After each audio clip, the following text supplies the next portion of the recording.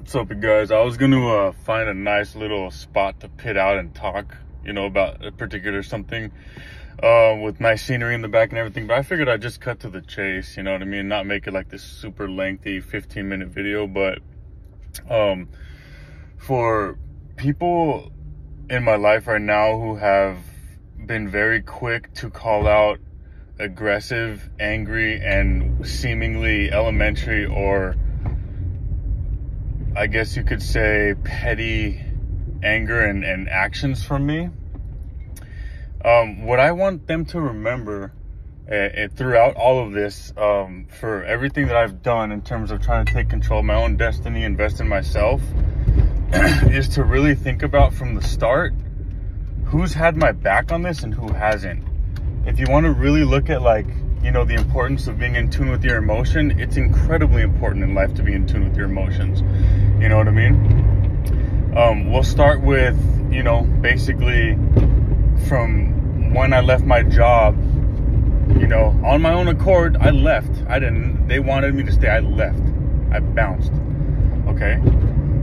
And I go, the month and some change without work, right? People fail to understand, and I'll call it out, what Westcom Credit Union did to me in terms of putting me in a horrible financial hole, telling me in my checking account and with my debit card that I had $480 available. I gift $200 worth of subs for people to my Twitch channel so people can enjoy while I laugh, play video games, and have beautiful energy with people to give a good message, right? And that puts me in a hole where I'm negative $180. I call and ask, how did that happen? They say, oh, we were experiencing glitches we've never heard and seen before. Is that in my control? No. So it's like, I don't need to raise my voice and get angry. Okay.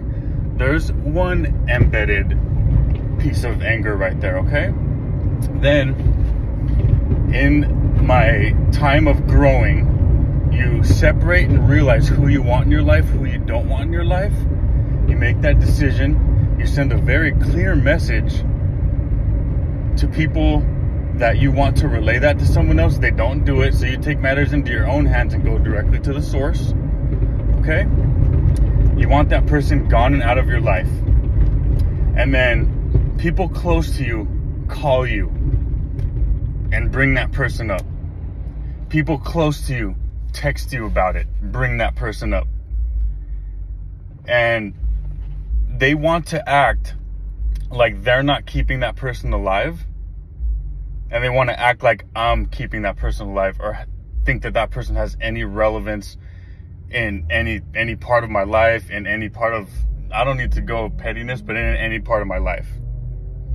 They literally have nothing to do with occupying any type of fucking space in my mind. Other people bring them around. They inadvertently, unknowingly sneak them into the picture during my live Instagrams. Let that sink in. Think about that. Everything that's going on in my life right now. Having to get loans to pay my rent. Having to sneak by and ask people for money for food. Ask people for money for help. Getting pushback from people that I didn't expect to get pushback from on that. Getting help sometimes. Getting questioned always. And then people want to act like I need anger management, which maybe I do. And maybe that would be extremely beneficial for me. But people want to act like I'm some type of scary monster now that hates women and is out to get women. I fucking love women. I don't want to be, I've learned right now that the way that I am friends with people, I treat everybody equally in terms of what my go-to is do I have an agenda or do I have a motive? If the answer is no, which it's always no, then to me it's like an open boundary where it's if we're cool and we're just friends, it doesn't matter if I text you 3 times in a day and go 2 weeks without texting you and then text you again. People act like I'm like I want to constantly be texting people all day, every day. People that know me know that's the exact fucking opposite, dude.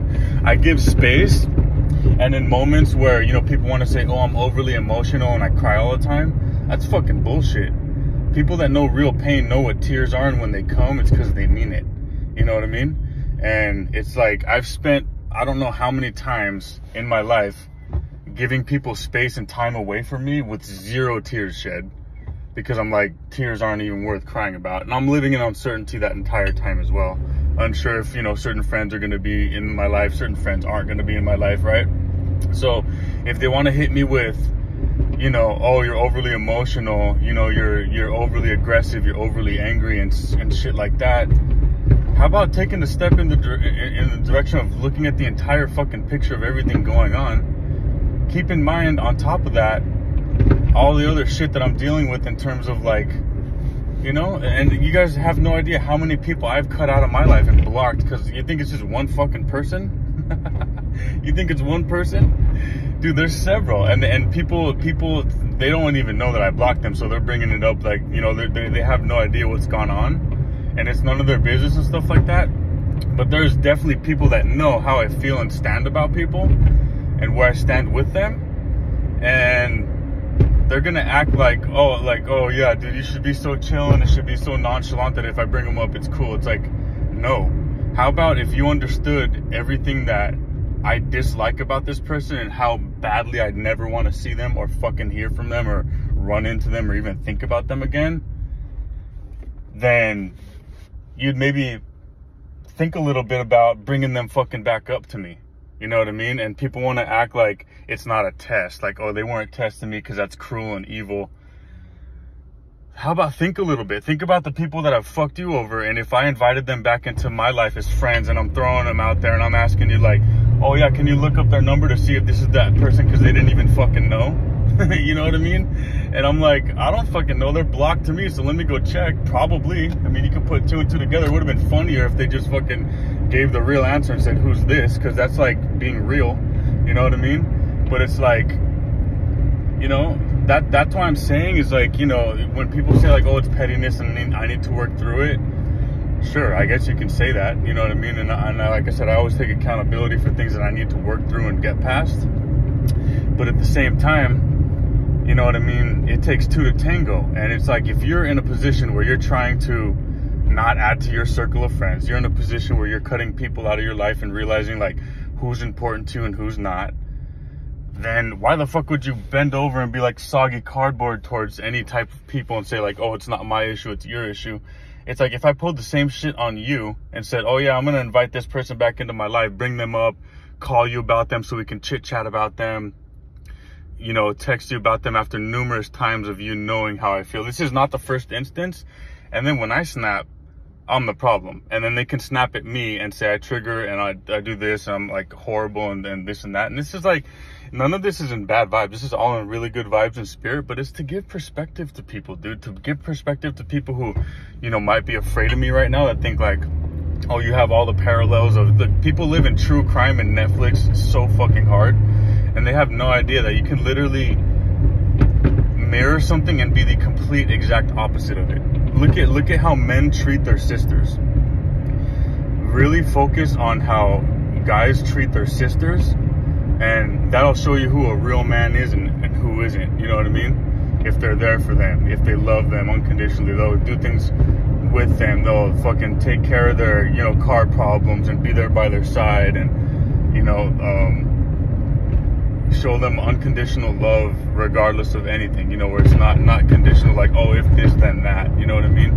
And another huge thing in my life, which I was trying to, you know, really reinforce to people, is the importance of trusting others, friends, and how hard it is out there to even trust anybody. Dude, there are people that I've known essentially my entire life that I will never trust as much as someone that I've known for 2 years.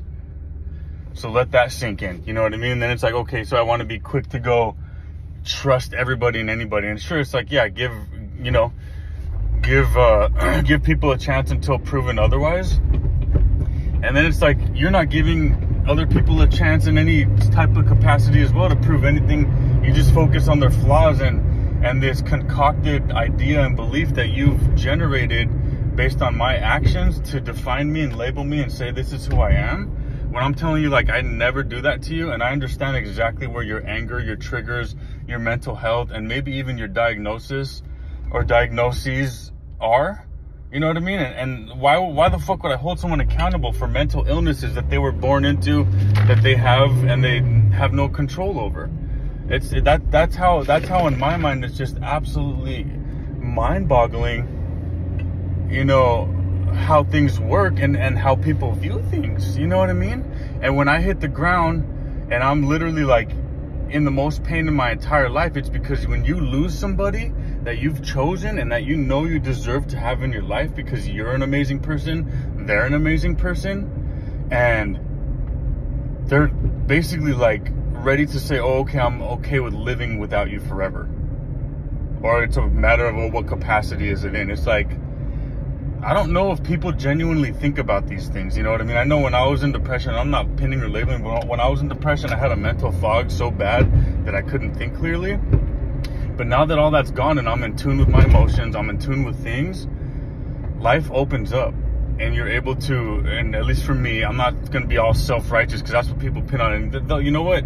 So many people are quick to slap on the narcissistic, egotistical, self-righteous, masculine, toxic masculinity, you know, all this shit. But that's just, to me, to be honest with you, that's just lazy excuses and pinning labels on shit. When are you hearing me pin that on the best people that I love? There you go. You don't hear it because I don't do it.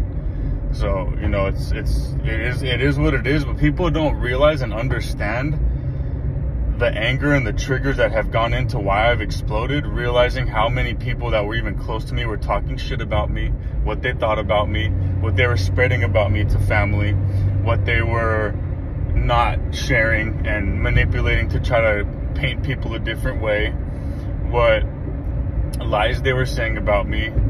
And my entire life, people that knew me knew that I had a really good, tame, calm attitude about things. And it would always be, Anthony would never hurt a fly, this and that, Anthony this and that, right? So they're basically painting me as soft, as somebody that's not a threat to anybody, because I won't ever do anything to stand up for myself or other people, which has always proven itself a lie when I'm provoked and just not true. You know what I mean? And then when I do that, then I'm a menace to society and I'm the danger. You know what I mean? And it's like, it's absolutely, it's crazy because I can take accountability, see these things, call it out, point it out. But very rarely is it, and I know people, you know, look, I dive into all my flaws too, but it's also strong to be able to talk about them out loud or have some type of outlet to, you know, get that out. And I urge people to do that, you know, whether it's in a diary, whether it's in like a voice recording, whether it's in any capacity that it has to be talking to a friend, this and that. It's very healthy to let our emotions and our aggression out, because when you don't, it manifests itself in explosions and people acting out and doing things that are absolutely crazy. But it's like, you know, again, to like just reiterate, I fucking love women, dude. I always want, like, I try to have women as friends and shit, and then they always think I want more. I'm trying for more. And it's like, do you really think that I'm trying for more, or is it that you think that I'm playing you or something? I don't get it. That's why I just ask. Just fucking ask. Like, you know what I mean? Like, just ask and like have dialogue. It doesn't even have to be difficult. It's just like a quick one-liner where you just clarify and specify. You know what I mean? But, you know, all these things, I might chop this up into a couple segments or just post the entire thing. But yeah, I'll usually post my entire long clips on YouTube as well. And then I'll post those in my stories for people that prefer, you know, YouTube and having, you know, long, lengthy posts and stuff like that. Because I know it's not always Instagram's cup of tea. But, you know, we'll see. But I hope you guys have a beautiful day. And I hope some of my words bring some perspective into life and to where I stand with everything. And hope that people out there that didn't support me or do support me, just do whatever you want to do. It doesn't matter to me because I don't do anything for anything in return. But if you look at my comments and you can imagine like who's my friend and stuff like that, and it's literally just bone dry. And I don't expect people to be constantly up in my stuff, but it's like, if you want to bring reciprocation into it,